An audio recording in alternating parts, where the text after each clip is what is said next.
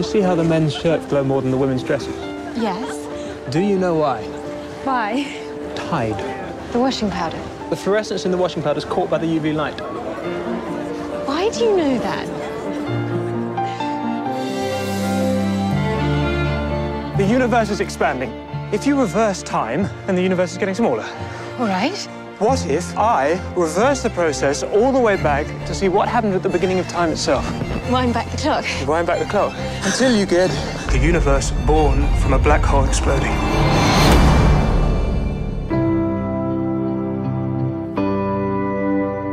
It's called motor neuron disease. Life expectancy is 2 years. The brain. What about the brain? The brain isn't affected.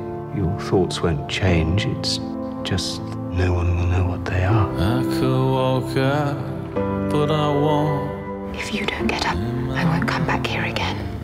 Ever. I wish someone would take my place.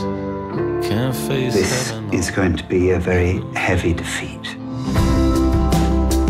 I know what you'll think, that I don't look like a terribly strong person, but I love him, and he loves me. We're going to fight this illness together.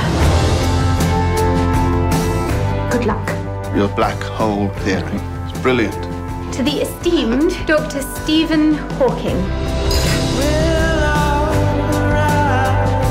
He will never speak again.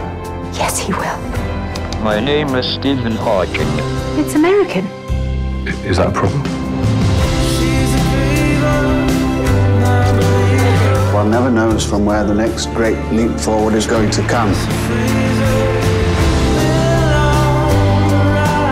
There should be no boundary to human endeavor. However bad life may seem, while there is life, there is hope.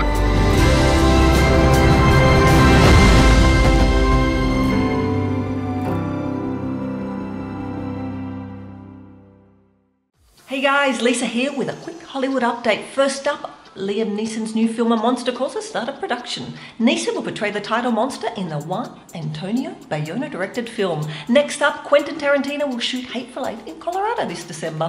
You know that Colorado put together a $5 million incentive package for Tarantino to shoot the film in Denver. Not such a bad idea, hey? Anyway, that's all I've got for you today. Remember, keep it tuned for all the latest releases, and I'll see you next time. Bye.